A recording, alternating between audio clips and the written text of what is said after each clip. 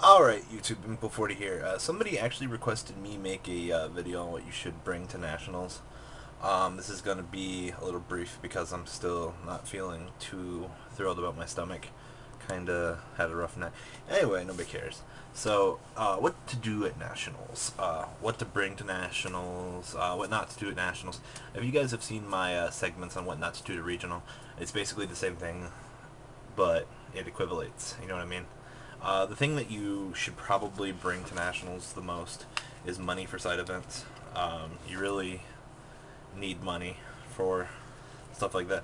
The important thing that a lot of people don't seem to realize that they need for Nats, you need school ID or some form of ID. I'm not going to show my driver's license just because I think I'm smarter than that. And then you guys need your Konami number. Side events, obviously, unless you have it memorized already. So yeah, bring some sort of identification and your Konami card.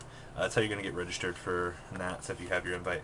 The big thing about Nats is there's going to be last chance qualifiers happening on Friday at 10-ish. Last chance qualifiers are the chance for you to enter in and get your invite.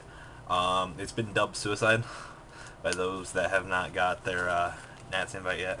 It really is a sack fest. If you haven't got your invite yet, it's not exactly the best thing you want to do.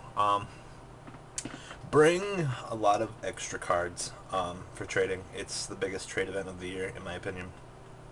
The other thing that you probably should bring with you, just for future reference, more decks than just one. Sunday, well, Friday's going to be your register day, your hectic day, your trade day to get everything that you need together. Saturday's going to be your play day, and then Sunday's usually your I want to enter the Nationals to get my invite first day, especially in such a downsided format right now. But somebody's going to get their invite early, so for now, that's basically the gist of what you need to bring. Just make sure that you hang around with friends, keep together with people that you know, prevent your stuff from getting jacked by being around closed groups of friends. Try to outsource a little bit, get some trading done. If you go to Nats worried about your stuff getting jacked, don't bring anything. Just don't even play Nats. Like, if you can't take risk, then you don't deserve anything in life. So remember, they say safe investments will only get you so much, and the risks are greater if you go into the red a little bit. So I guess that's everything. What you guys should bring to Nats. What not to do at Nats. Don't do what my friend wanted to do in '09 when we were going to give him 3 dust tornadoes from Dual Terminal. He wanted to start rolling around the floor, Rick rolling everybody.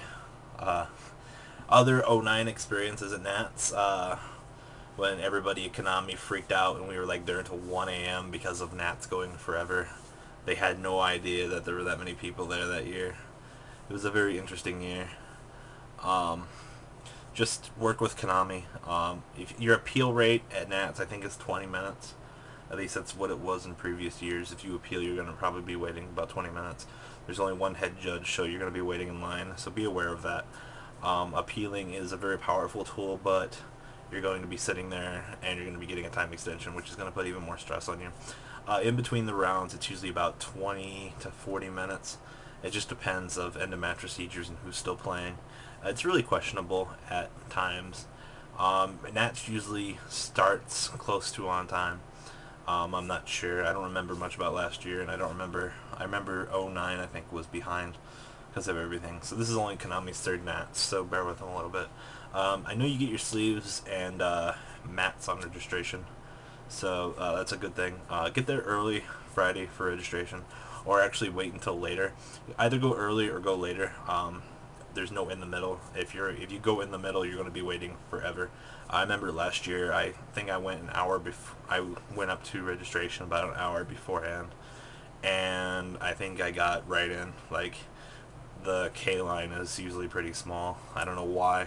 It's usually the A through the I think D or E line is usually the biggest, and the last line is usually the biggest as well. So just get there on time. Remember, you guys have from 12 to 7 to pre-register. Just bring money for side events. Bring extra cards.